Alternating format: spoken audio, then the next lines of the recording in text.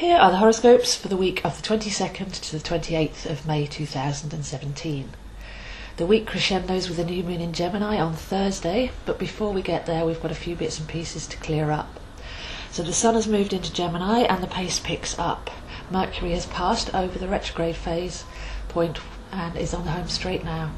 So soon we'll be able to put our intentions, our dreams and visions into action, but before that there's a few bits to tidy up. So have we cleared out limiting thoughts and beliefs? With the Sun in Gemini now, we can stream thought more purely. We can be more keen-minded.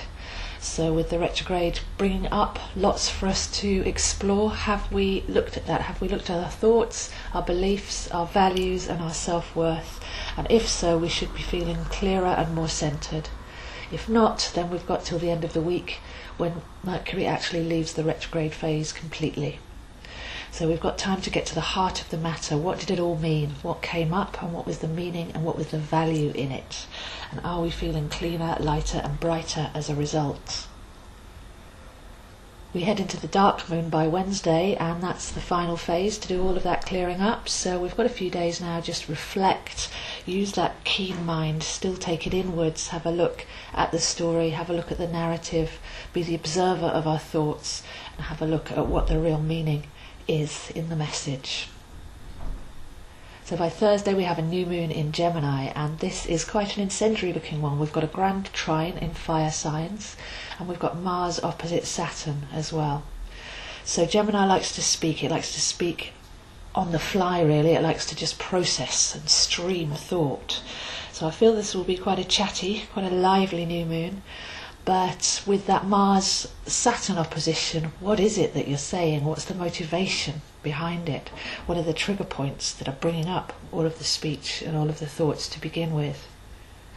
It does feel like things will be said quite reactionary and bring up some difficulties, maybe some agreements or some snap decisions that could be regretted later. So it's worth just going with that Saturn, going with the inner knowledge and thinking before we speak really.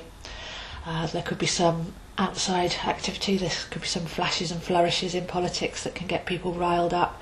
That's oh so easy these days with all the social media. But there's a call there to actually just look, to observe, to research and to think freely rather than be pushed, have our buttons pushed into making quick responses or quick opinions. So depth and integrity there, also mirrored with the Venus square Pluto, which calls us into our depth, into our maturity, so we can remember, so we can form a fully rounded viewpoint. We can stand on what we truly know, rather than having our chain pulled, our strings pulled, as it were.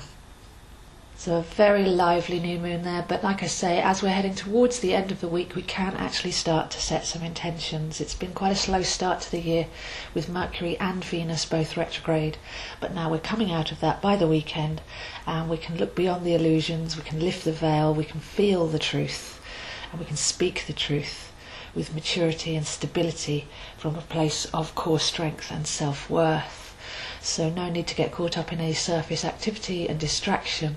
It's our pure intention and it's our inner knowing that will guide us going forwards.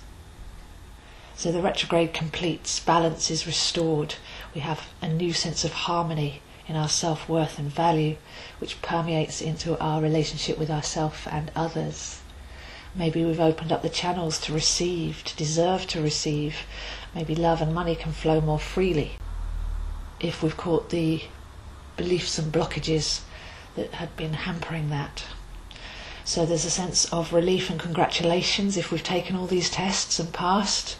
And then with this Gemini new moon we can set pure intentions from a clear mind and from a place of heartfelt excitement and joy, because that's been the real message of all of these retrogrades, to not just push forwards, to not just do something because it was a plan a couple of years ago, but to actually get back to the heart of the matter, to get back to our motivation, our pure intention, and to step forwards from there. So those are the horoscopes for this week, and I'll see you next week.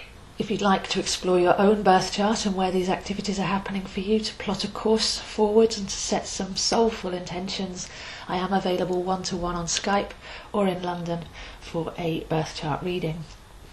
I also have my online group where you can explore over a longer period of time, ask questions and join in with associated topics around the subjects of astrology, numerology, tarot and many other things.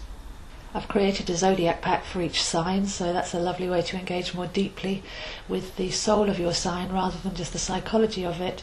There's how to find your chart, how to find your special moon dates, extended power animals, use of herbs and crystals, and all sorts of other bits and pieces in there.